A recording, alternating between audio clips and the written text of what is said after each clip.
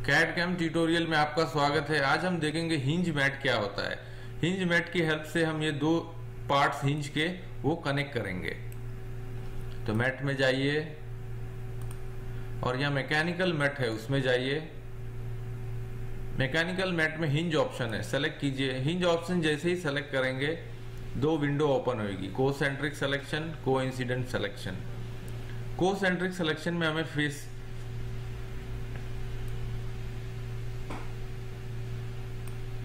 Round जो part हमें concentric एक सेंटर में लाना है उसे सेलेक्ट करते हैं। तो ये इनसाइड सर्कुलर पार्ट और ये इनसाइड सर्कुलर पार्ट, ये कोसेंट्रिक हो गया। हमने ऑलरेडी स्टडी किया हमारे पिछले लेक्चर में। अब कोइंसिडेंट में हमें फेसेस सेलेक्ट करने होंगे, तो हम ये एक फेस सेलेक्ट करेंगे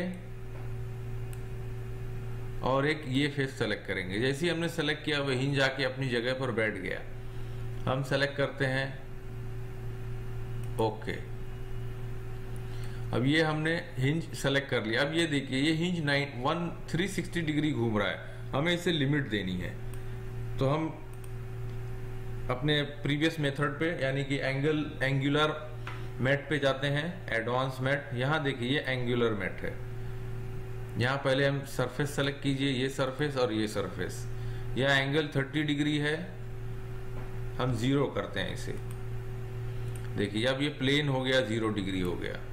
मैक्सिमम लिमिट 180 डिग्री और रिवर्स लिमिट हम -30 डिग्री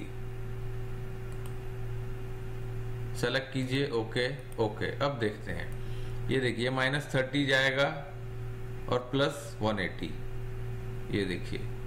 तो ये हमारा हिंज तैयार हो गया हिंज मैट की हेल्प से। तो ये हमने रिलेशन देखा हिंज मैट, ये बहुत ही यूजफुल रिलेशन है। उम्मीद करते हैं ये वीडियो आपको पसंद आया हो। अगला वीडियो देखिए गियर मैट।